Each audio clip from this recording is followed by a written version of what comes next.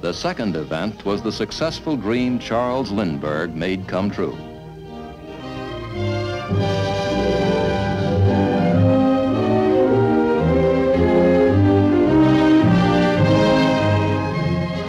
In his single-engine Ryan monoplane, Lindbergh had flown the Atlantic non-stop to Paris. 2 weeks later, carrying Charles Levine as a passenger, Clarence Chamberlain flew the Atlantic and landed in Germany. First of all, we were trying to beat Lindbergh away. And second, we had to keep our plans a deep, dark secret because we had overheard Mrs. Levine say, if I thought my Charlie was going in that airplane, I'd burn it up. We finally got away about 6 o'clock in the morning on the 4th of June, 1927. The first 1,000 miles to Newfoundland was through with good weather. The only trouble was we had headwinds. And our tests on Long Island showed that we could fly for 40 hours at 100 miles an hour. Well, on the flight up to Newfoundland, we were only making 70 miles an hour. And 70 miles an hour for 40 hours is 2,800 miles. It was 3,200 to land on the other side, leaving the last 400 to swim. Well, fortunately, the wind shifted after we left Newfoundland, and as you see, we made it. Lindbergh's lonely adventure gripped the imagination of the world as one of man's most dramatic achievements. The nation turned from its casual cynicism to make the shy young pilot, together with the airplane, a shining symbol of the horizon still beckoning for conquest. A vital factor in the ascendancy of American aircraft had resulted from the work of two companies concentrating on the intensive development of the radial air-cooled engine. In this country, Charlie Lawrence was the first one to go into the air-cooled side and did some quite good work. His products being eventually taken over by the Wright Company. And it was really one of his engines after a couple of major designs, and they were really major designs, but one of his engines that powered the Lindbergh flight. Following this came one of the best of all of the power plant engineers, George J. Meade, with his famous Wasp and Hornets, which set up a new standard. These engines had built-in superchargers and just about all the modern features. In fact, they are fairly representative of today's engines. Along with this came another of the major developments in the power plant, that is the turbo supercharger. The turbo supercharger was really quite a long time coming. The Frenchman by the name of Rateau had originally started to try and get it, but it took the General Electric Company and Dr. Moss to get this thing, which made almost all the difference in the world. The unusual engineering accomplishments of our American aeronautical industry began to bear fruit in the late 20s and early 30s. From a military point of view, for the first time, our various types of combat planes were unmatched abroad. Moreover, we found the solid beginning of commercial air transport. I remember very well in one evening when Lindbergh and I were sitting in a small restaurant in Cuba, which we reached as the end of a Caribbean flight, and using the menu for paper, we made sketches of a transatlantic clipper. That was back in '31. A few years later, the transatlantic clippers have been produced, created, proved success, and as at present we know that transoceanic flying is perfect routine, perfectly self-evident part of our modern life. Jimmy Doolittle pioneered transcontinental non-stop flights. In 1922, I flew from Pablo Beach, Florida, near Jacksonville, to San Diego, California, a distance of about 2,200 miles in 22 hours and 20 minutes. In 1931, I flew from Los Angeles, California to New York in 11 hours and 15 minutes. That first flight was the first time that the continent had ever been crossed in less than 1 day. The second flight was the first time it had ever been crossed in less than half a day. Meantime, the Army and the Navy air arms were making fast strides in developing aviation. They were flying farther, higher, and faster. the Air Corps was perfecting its concept of the bomber as a long-range strategic weapon.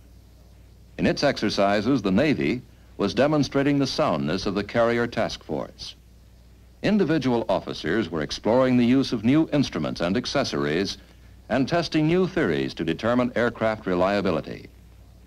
Two famous Army pilots, Carl Toohey Spotts and Ira Aker, flew 7 days in 1929 without landing. The question mark flight was an endeavor to use refueling as a means of keeping the plane in the air for a long time. The driving inspiration behind it, I believe, was Ira Aker. On the course between San Diego and Burbank, we passed over the home of Mrs. Spott's father and mother. And every time he passed over, she would take my oldest daughter, who was then about 6 or 7, out to see us go overhead. And on the 5th or 6th day, she pointed us out to Taddy and said, "Taddy, there's your daddy up there. He's been up in the air for 5 or 6 days, for 5 days. Don't you think it's wonderful?" And Taddy looked up and said, "No, I think it's dumb."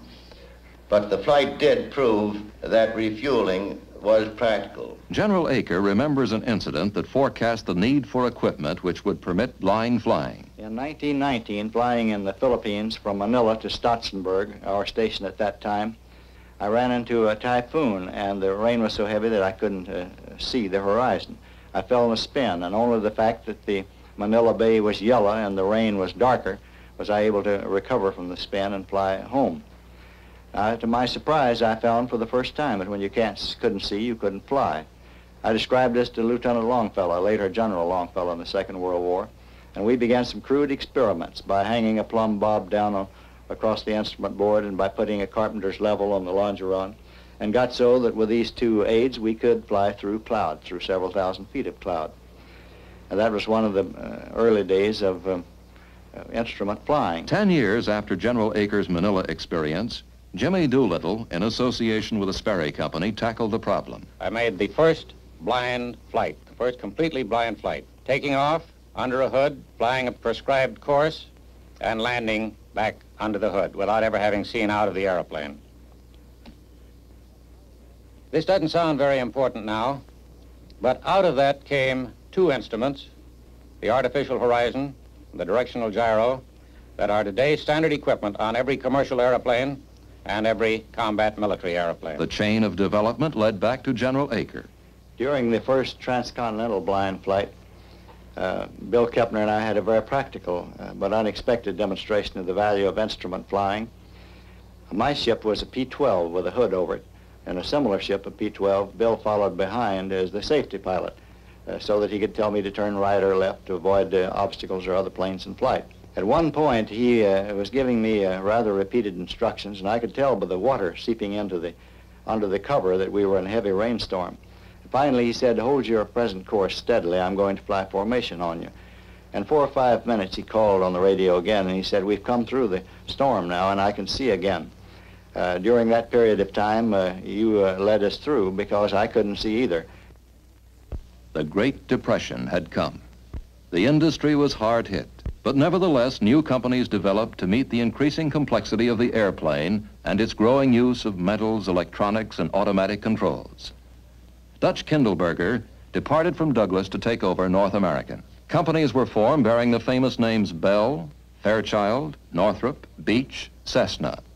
A World War Navy pilot, Leroy Grumman, left civil engineering to enter aviation. We knew that a conventional airplane wouldn't get us an order. We finally ended up with the design of the first military fighter with retractable landing gear, for which we got a contract and which proved to be highly successful, having a speed far in excess of any current Army or Navy fighter of that time. A pioneer aviation journalist, Earl Findlay, once went to see the Wright brothers' contemporary, Thomas Edison. I asked if I could have a short interview with Mr. Edison. You had to get up awful close to him. He'd put his hand up like this, say, Mr. Edison, what do you think of the airplane? Oh, airplane? And this is after he had been talking to Farman all morning in the biplane. never amount to a damn till they got to do it different.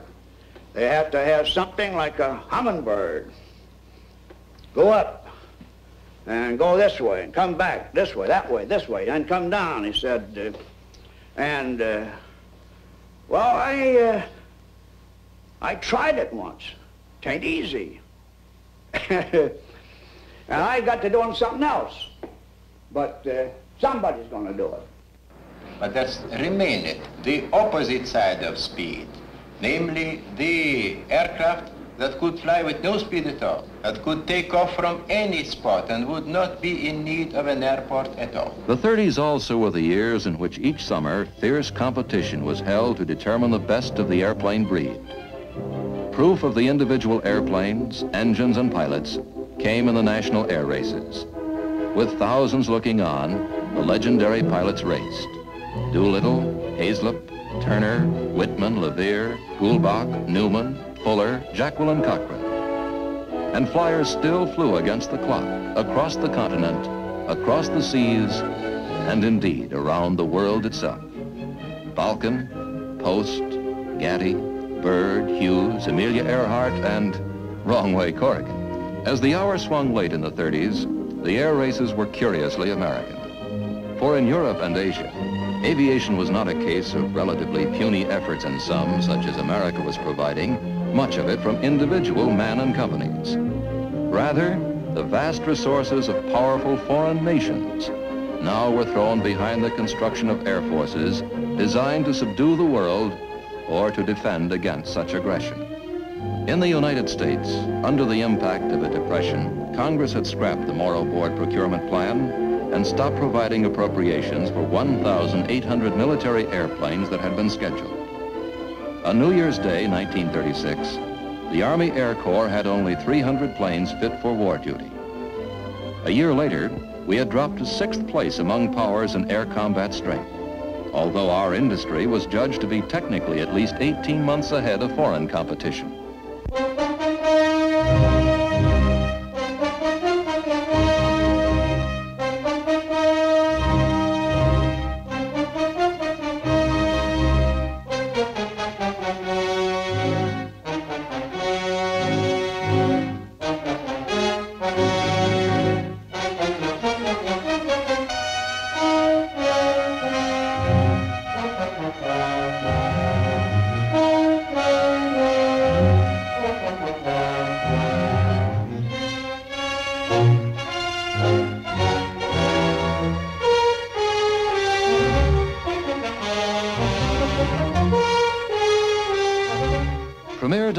Lamented, if I had had 4,000 airplanes, there would have been no Munich. France had squandered a first-rate air power while she sat behind the Maginot Line. The British, too, had let the Axis powers outstrip them.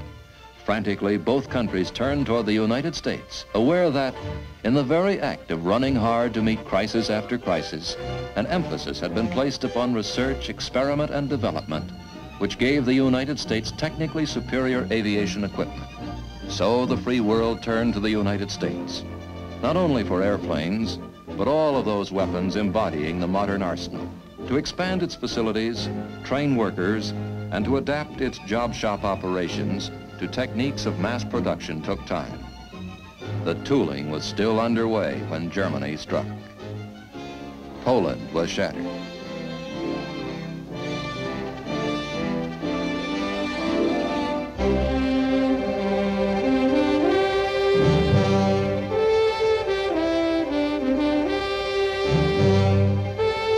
Holland and Belgium were overrun.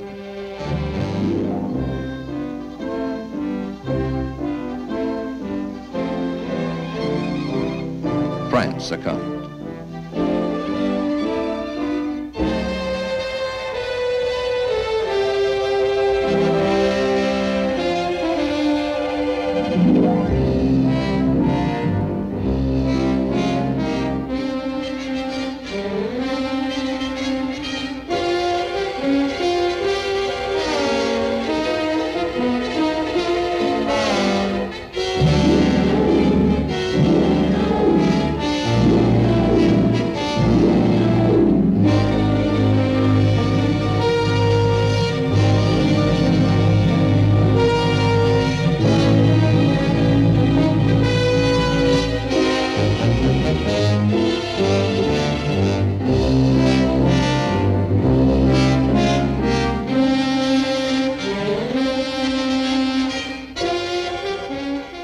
attitude of every home in our island, in our empire, and indeed throughout the world, except in the abodes of the guilty, goes out to the British airmen who, undaunted by odds, unwearied in their constant challenge of mortal danger, are turning the tide of war by their prowess and by their devotion.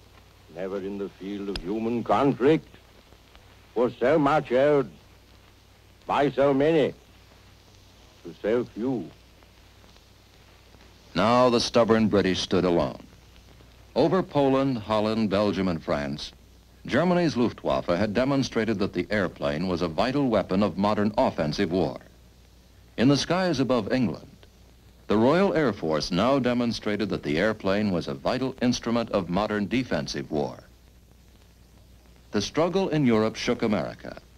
A month after Congress had received a bill providing only 61 combat airplanes for the Army Air Corps for the following year, President Roosevelt called for a long-range production program of 50,000 airplanes. America slowly mobilized its productive capacity. It began to draft its young men. It sought to train them with wooden guns, cardboard tanks, and mock airplanes until it could gear its productive capacity to build the real thing. The war spread. Germany seized Norway, turned on its momentary ally Russia, overran Greece, joined its partner Italy in Africa, and encouraged its Asiatic ally Japan.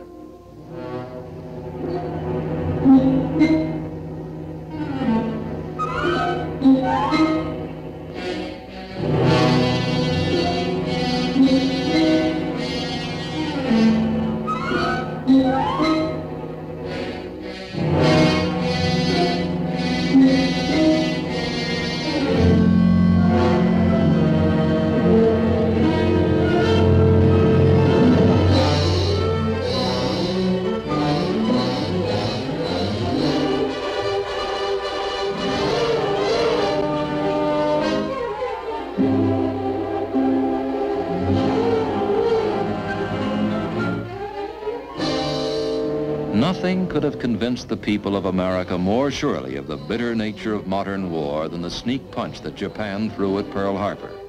The nation fell to work to expand its token battle forces and its production into a great tide of men and machines. To train men and to equip them required long months, particularly in aviation. Immediately after the President's pronouncement in 1940, licenses were given to the automotive group largely to assist in the production schedules which lie ahead. Nevertheless, until the end of 1943, the equipment which actually saw service on the various fighting fronts all over the world were furnished entirely by the aeronautical industry, because it was a fact that it required 20 months to 2 years for the average automotive company to begin. With their momentum at full flood, the Japanese swept through the Pacific. Jimmy Doolittle and a little band of flyers carried the war home to them in a joint Navy-Air Force operation. I've frequently been asked, what was the purpose and what was the effect of the first Tokyo raid? Well, the purpose was to take the war to Japan, to show them that their island was not inviolate. The effect? Well, the effect was to cause them to divert some of their military strength that was needed in the South Pacific to the protection of the home islands. The actual damaging effect was very little. Our airplanes were on the Hornet. We were intercepted just after daylight on the morning of April 18th, 1942, by Japanese surface craft. We took off immediately, proceeded to target, and all but one of the planes carried on to the coast of China. We carried 1 ton of bombs in each one of 16 airplanes. We dropped 16 tons of bombs on 4 or 5 different targets. When you realize that from the Marianas in the later stages of the war, B-29s were carrying as much as 6,000 tons of bombs, in one operation and dropping them on a single target, you realize how puny our effort was. Slowly, the nation began to regain control of the air and the sea lanes that it had lost in the Pacific. The first great victory was the Battle of the Coral Sea. Captain Thatch, one of the Navy's ablest flyers and tacticians, remembers that battle and the subsequent Battle of Midway. If you're going to apply the principle of concentration of force, for example, you've got to work with other people and have a good system of teamwork. I think that's one of the reasons why an attack by a carrier-based air group is so effective. It's almost a simultaneous thing, like a 1-2 punch in boxing. In the Battle of the Coral Sea, for example, the dive bombers and torpedo planes and the fighters came in almost simultaneously, but the enemy concentrated on the dive bombers. At the same time, that let the torpedo planes in, and they did most of the damage. On the other hand, in the Battle of Midway later, the enemy fighters concentrated on the torpedo planes, and the dive bombers came in almost unmolested. I could see them coming down like a huge waterfall, and there were practically no misses. They were the ones that did the job in the Battle of Midway. With its growing stream of trained soldiers, sailors, and airmen equipped with improved weapons, the United States and her allies took the offensive. Rommel was driven from Africa. Sicily and Italy were invaded. From their bases in England, American bombers began to strike at the heart of Germany under the direction of General Spaatz. Strategic bombing was one of the ways of winning the war. And our fighter operations, in a large measure, developed into covering operations for the bombers. In order to do that, we had to have the development that had taken place. Good radio, so the leader of the fighter outfits could not only talk to his own men, but be in communication with the bombers, and in turn get some guidance from ground control stations on the ground by radio. This resulted in a different type of fighting and a different type of operation. But it proved conclusively in World War II that the airplane had developed to such an extent that air warfare became a different war altogether than land and sea warfare. Wellwood Beale, a member of the team of designers who created the B-17, saw the airplane altered from a defensive to an offensive weapon. The conception of strategic air bombing was not fully developed at that point. Originally, for instance, the B-17 was built to protect our coast from an invading fleet, and hence it was called the Flying Fortress. But when we got to England, it was obvious that to use these bombers to the greatest advantage, that we would have to not only get the enemy's supply lines, but the places where he manufactured his military equipment. The British thought it would be easier to do it at night. They'd have much greater chance of success and would be less vulnerable to enemy fighters, and they called their bombing saturation bombing. They dropped large numbers of bombs on a large industrial area. The Americans, however, decided that with the B-17 and the B-24, that they could pinpoint a specific target. For instance, the ball bearing factory at Schweinfurt. They, in order to do the job properly, decided that it should be done at daytime, where their bomb sight was the most effective. Step by step, the Allies began sweeping back across the reaches of the Pacific.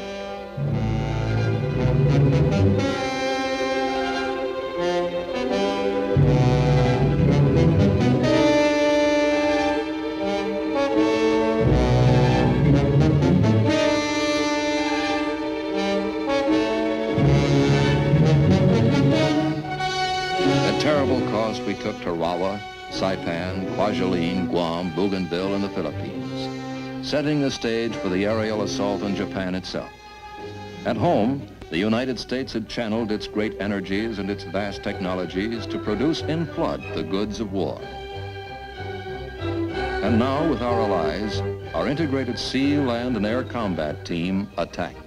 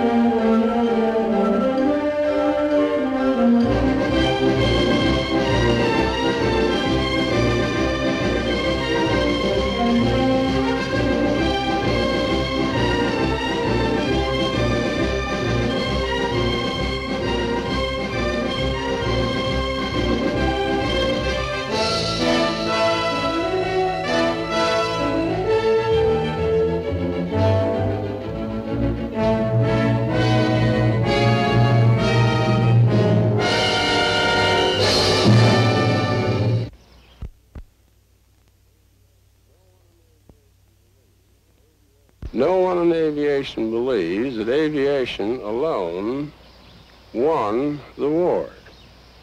We do believe that the war might not have been won by ourselves and our allies, except that we had control of the air. The massive, intricate, highly trained combat team that America had put together at a stupendous cost dissolved almost overnight. A free people yielded to a free impulse. They demobilized their men and discarded much of their equipment. In the field of aviation alone, they had built an incredible 96,318 airplanes in the war year of 1944. 2 years later, the production had shrunk to 1,669 planes. Where the civilian aviation interest had turned to stunting and barnstorming at the end of World War I, now the airplane had assumed the civilian role of a fast passenger and freight carrier. The network of airlines, which had sprung up in the 20s and 30s, was extended to every corner of the free world. 4-engine transports of ocean-spanning range sped millions of passengers across the continent and across the seas. The wartime DC-4 and Constellation were followed by faster, farther-ranging successors, DC-6s, advanced Constellations, Stratocruisers, and such twin-engine ships as the 202 and 340. In a time of spiraling costs, only air travel grew cheaper. From fewer than 6,000 passengers the airlines had hauled in 1926, they quickly rose to where in 1952 they carried 24 million passengers, 12 billion passenger miles. The Wright brothers' vision was still the goal of virtually all men in aviation, such as Robert Gross, whose industrial team produced the Constellation series. Of course, it's obvious to, I guess, everyone that the airplane has been preponderantly military since its start many years ago. But there are signs, particularly in the last few years, that perhaps it wasn't always going to be ponderantly a military weapon. Man and science must go forward hand in hand. It can do a lot of things, this airplane. It can bring hundreds of millions of people throughout the world in intimate contact with one another. And contact with one another means understanding, and understanding in the end means peace. To Shannon and Paris with connections to Southern Europe, Africa, the Middle East, and Far East. Will all passengers kindly board their clipper through gate number 10? All aboard, please. In the war's closing hours, Germany had employed guided missiles brutally, but without decisive effect. Simultaneously, England and Germany had put a few airplanes in the air powered by a radical new type of engine, the jet turbine. The jet became really important in aviation. The accumulated engineering know-how that this country had built up with its piston engine equipment suddenly became very much less important. This event was really a great leveler in engineering background and potential for all countries. And we had to start over again to try to regain the supremacy which we had in World War II. In their march across Germany, Russia had seized Germany's military tools and designs and many of the engineers who were developing the jet. The Russians now increasingly saw the Allied victory in which they had been a partner as largely their own. The Western world was either bled white by the war or demobilized. Russia and its communist allies alone kept their armies intact. Their whole creed was one of force, and they began imposing that force on Poland, Bulgaria, Romania, and Czechoslovakia. Russia's abrupt belligerence forced this country's attention upon the air power we had let melt away. For the third time in little more than a generation, the nation set about building a modern air arm. This one to be shaped around the fantastic speeds the gas turbine engine provided. Then, in 1948, when the Russians sealed off the land corridors leading to western Berlin, the United States, England, and France countered with a famous Berlin airlift. From their bases outside the Iron Curtain, a steady stream of airplanes flew night and day, supplying West Berlin's 2 million residents with food, fuel, and medicine. Finally, the communists capitulated and reopened the land corridor. Then they sent their minions into war in Korea. There, the United Nations chose to stand and fight. It was a strange, bitter, circumscribed war. The Air Force's prime striking weapon, its Strategic Air Command, was ruled out of bounds. The first sustained jet combat in history took place in a quadrangle of sky up to 40,000 feet above the earth, but always south of the Yalu River. Russia sent aloft a first-rate jet fighter, the MiG. Only the Air Force's Sabre from the United Nations array of fighter planes could match it. It was a war in which transport airplanes flew 7,000 miles to deliver materiel and to return sick and wounded men. And it was a war in which the helicopter, with its ability to fly standing still and land anywhere, did a multitude of jobs. Among them, transporting literally thousands of wounded from the battlefield to rear area hospitals for prompt surgical attention. Under the impact of Korea, the nation had begun again to turn out modern aircraft in quantities. Mundy Peel, the chairman of the Industries Association. That we as an aircraft industry are at the present time turning out about 14,000 airplanes. At the moment, we are a healthy industry. We have to pour back a tremendous amount of funds into research and development, funds that we earn when we make the airplanes. This is a very healthy thing. It creates competition. We want competition. Dutch Kindleberger, whose organization built the Sabre, pictures the sky 10 miles high as man flies at a speed approaching that of sound. Today, we're flying at very great speeds and at very high altitudes. As a matter of fact, up in the area at which a lot of the fighting is being done, around 50,000 feet, we have a different world. It's a thin, blue, dark blue air. The sun doesn't shine so brilliantly because there's nothing to reflect it. There's no plane of reference for the pilot, such as hills or clouds or sky. In such an atmosphere as this, even a bomber is hard to see. And the trouble that we are facing, the future, is not the sound barrier. We know how to fly through that now. The thing that is bothering everybody is the thermodynamic barrier.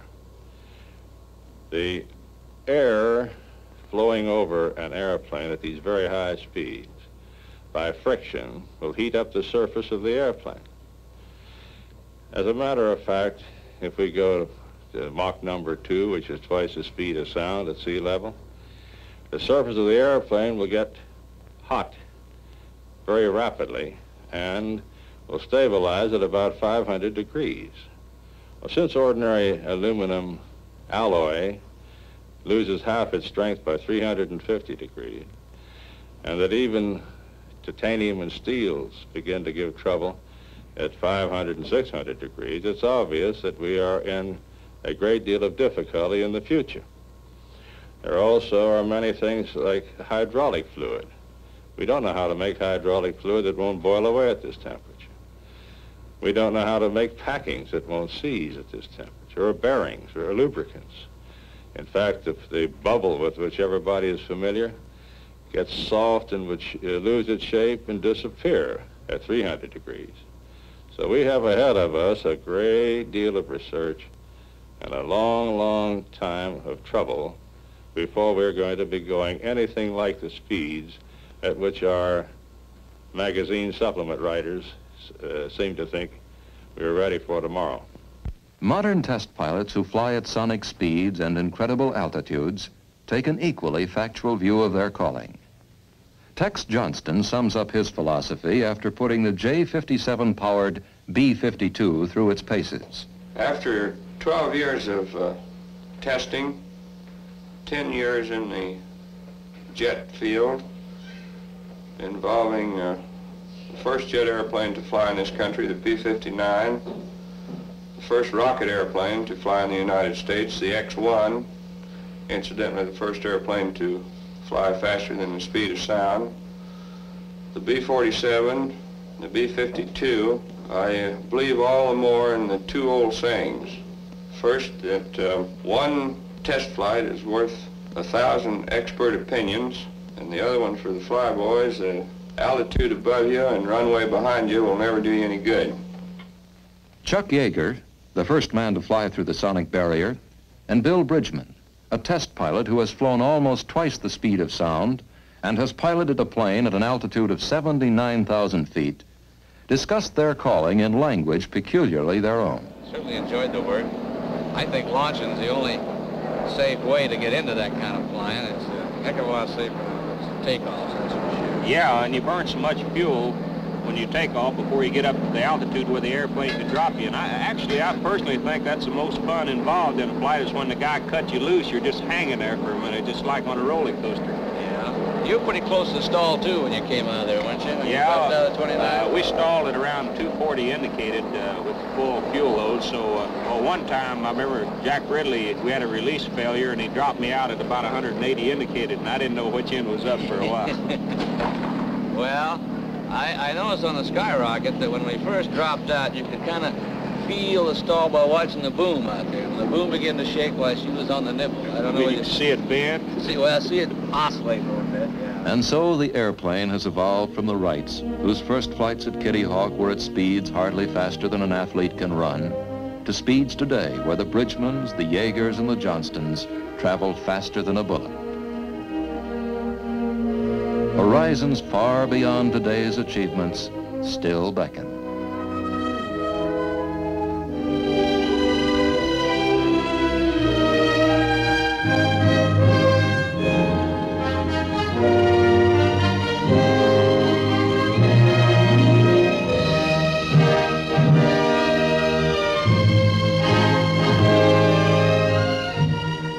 Your name, sir? Frank P. Long. Have you flown before? Yes, I've flown before.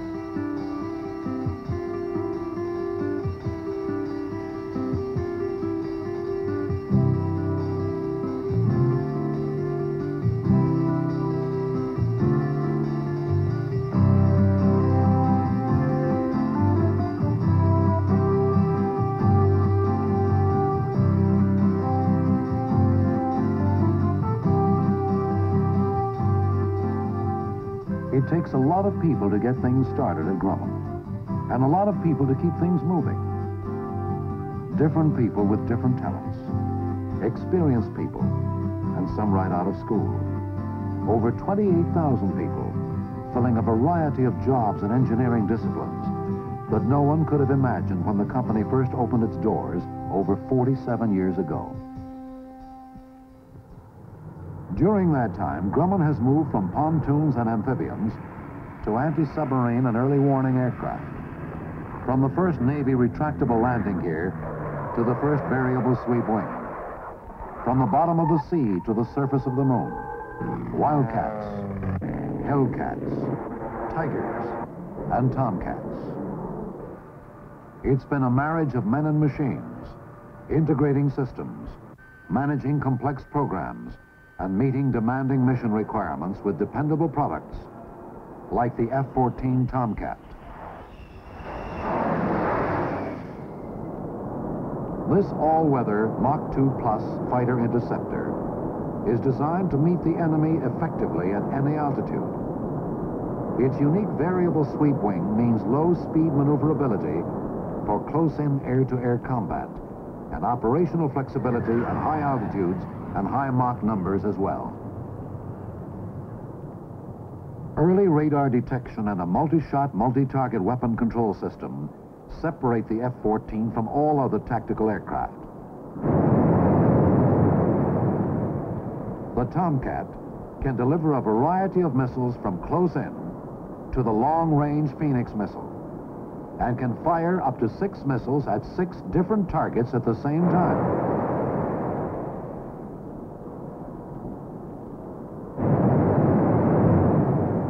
As many as 24 targets can be tracked simultaneously.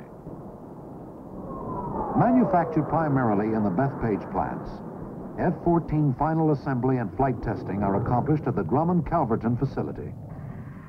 Here, production continues round the clock as many hands work together to get the aircraft out on schedule and into the hands of Navy pilots.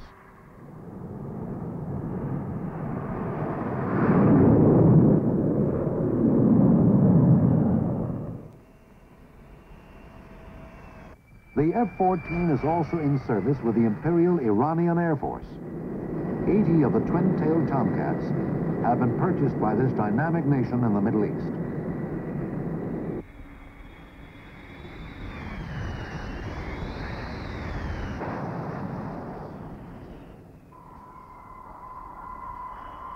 As part of the far-reaching Naval Defense Command, the F-14 joins another versatile Grumman weapon system in the fleet, the A-6E Intruder, an all-weather close-air support and attack bomber.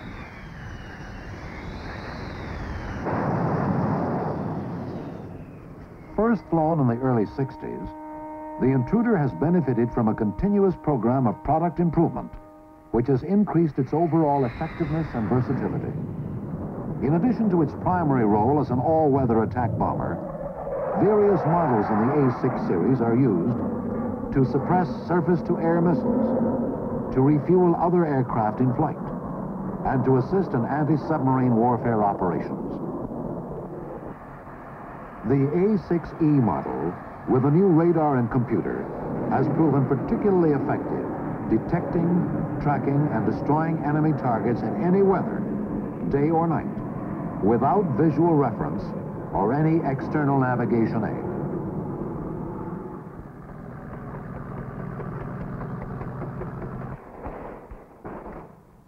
The U.S. Marines use this aircraft almost exclusively for close air support.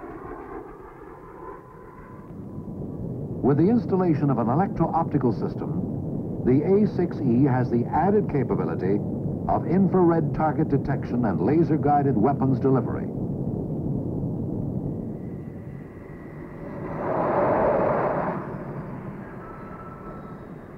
The latest member of the A-6 family, the 4-place EA-6B, is the first aircraft built specifically for the electronic countermeasures mission. Its primary job, to jam enemy radar in defense of strike aircraft. The technology and systems integration know-how developed for the EA-6B is now being used in a manned tactical jamming system for the supersonic Air Force EF-111A. Two F-111A fighter bombers have been modified to accommodate an updated ECM system with more automation in this, the first Air Force tactical system designed specifically for electronic countermeasures. Supporting the Navy's early warning defense system is the E-2C Hawkeye, a computerized airborne command and control center, which has added a new dimension to the science of gathering and coordinating real-time combat intelligence. With its advanced radar processing system, the Hawkeye can pick out small airborne targets hundreds of miles away, over land or over water, alerting defensive forces and directing fighter aircraft to the intercept.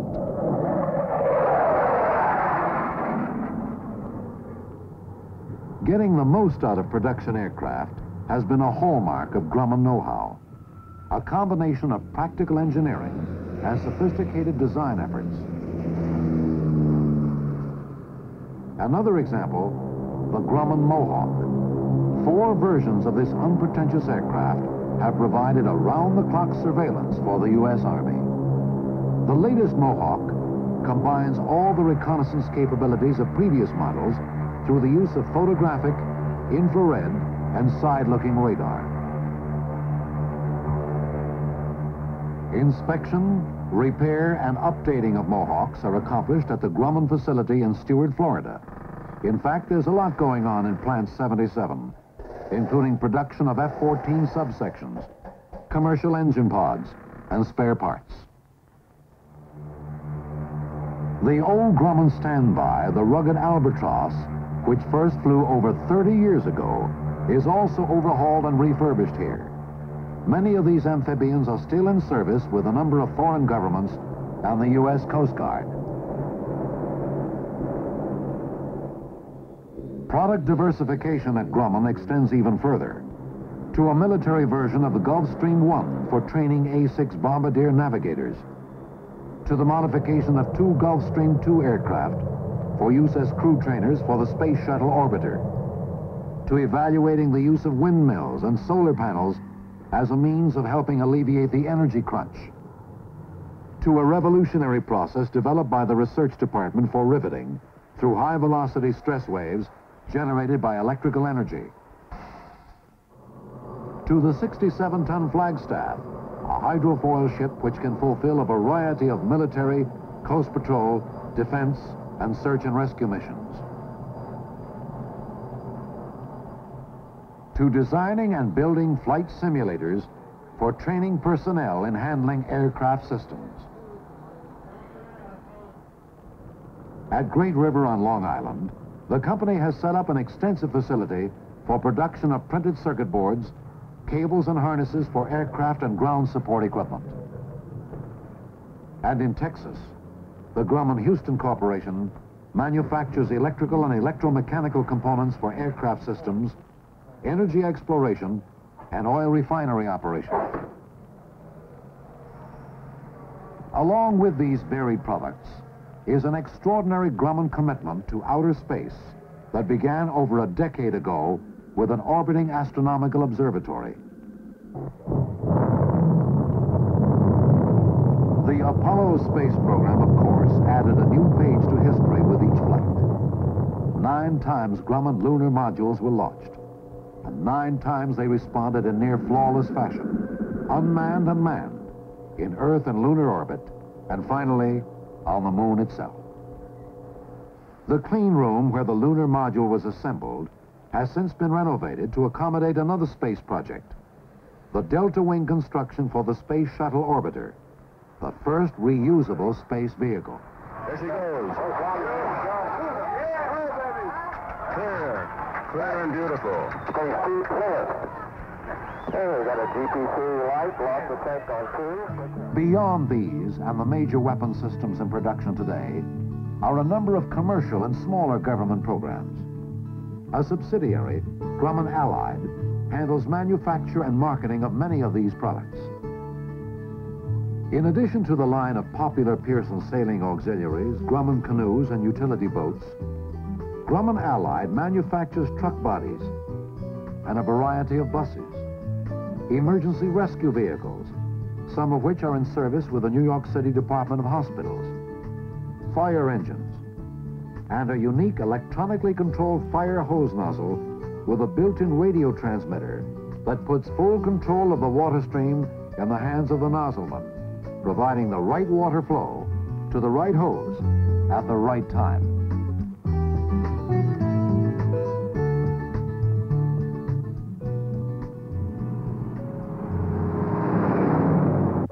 Among the more recent products is the Dormavac low-pressure storage system that precisely controls temperature and humidity to arrest the growth of bacteria. As a result, perishable commodities can be shipped in the aluminum Dormavac containers and stored for much longer periods of time, opening new worldwide markets for a variety of products, including food and cut flowers.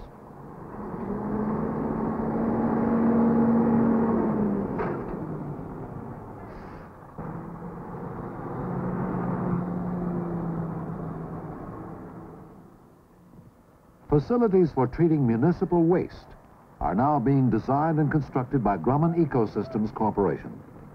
This subsidiary has acquired rights to the German VKW technology for burning solid waste to produce usable steam and electric energy. Diversification has also taken giant strides at the company's Grumman American subsidiary. Here at Savannah, Georgia, is the home of a number of commercial aircraft, including the Gulfstream II, the world's fastest business jet, with a cruising speed of nearly 600 miles an hour. The only aircraft in its class capable of non-stop transoceanic and intercontinental range, the Rolls-Royce-powered Gulfstream II also offers a spacious interior. Depending on individual decor, the stand-up cabin can accommodate up to 19 passengers in living room comfort. From the Gulfstream II to the four-place Cheetah is no small transition, but it represents the other end of the company's increasing interest in the commercial aircraft market. Other entries include the two-place T-Cat and Lynx, a family aircraft, the popular four-place Tiger, and the new twin-engine Cougar.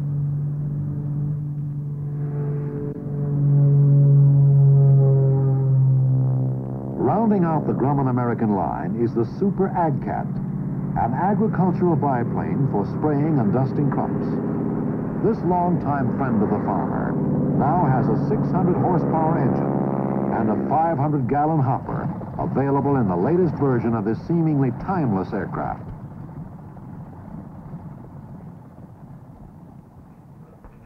In support of the Grumman Corporation as a whole and a growing list of commercial clients is Grumman Data Systems, the largest non-government computer facility on the East Coast. Here, Data Systems can simulate a space launch, supervise a complex telephone exchange, manage a corporation's total business system, track test flights with a real-time automated telemetry system installed at Calverton, and help establish standards for the maritime industry through simulation and computer-aided research experiments. An integral part of overall Grumman capabilities is a far-reaching effort aimed at meeting current and future corporate goals. Conceptual and preliminary design studies essential to staying on top in the aerospace business. On the drawing boards today are a number of new aircraft designs, from super agile fighters to vertical takeoff and landing vehicles, which will operate from small air-capable platforms in the new Navy of the 1990s. Space projects include a satellite system with a large antenna to be unfurled in space as a public service platform, a fabrication system that will eventually enable us to literally build large structures in outer space, and an orbiting satellite to supply practical solar power.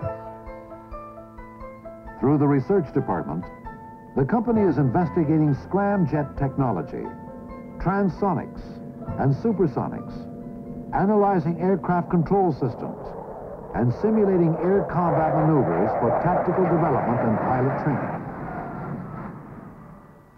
Other research programs deal with studies in a zero-G environment, including experiments with NASA, using a series of sounding rocket flights to prepare for future space processing laboratories.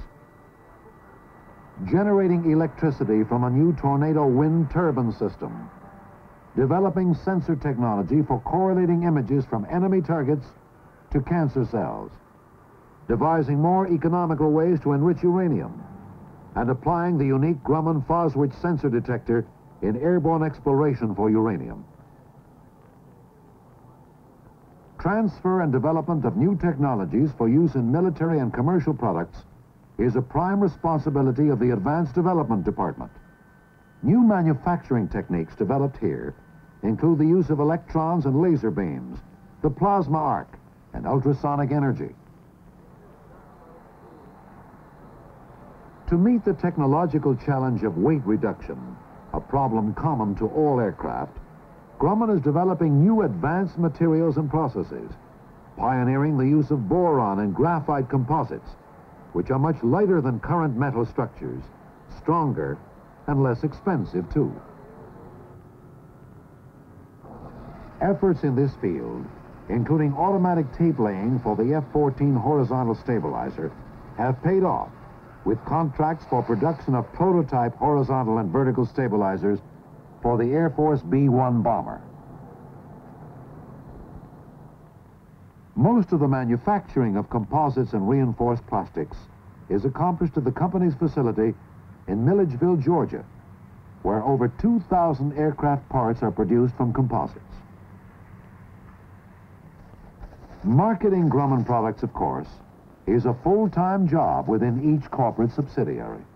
In addition, Grumman International promotes the sale of products and services in the world marketplace.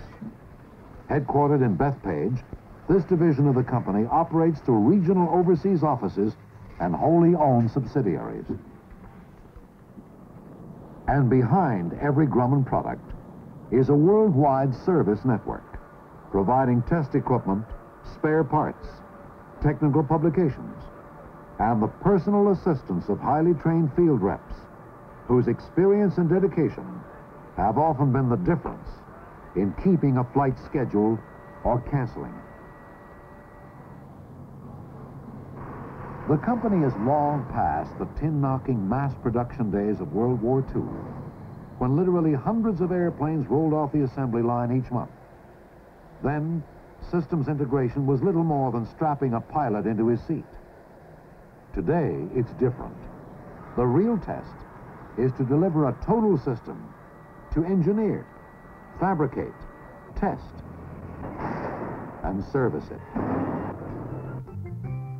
People, of course, are the heart of the system, the one irreplaceable factor that makes it all work. Indeed, working together, we have a lot to offer, having grown in knowledge and experience, while continually encouraging a flow of new talent, new people, engineering, building, integrating, and managing systems that men have learned to depend on.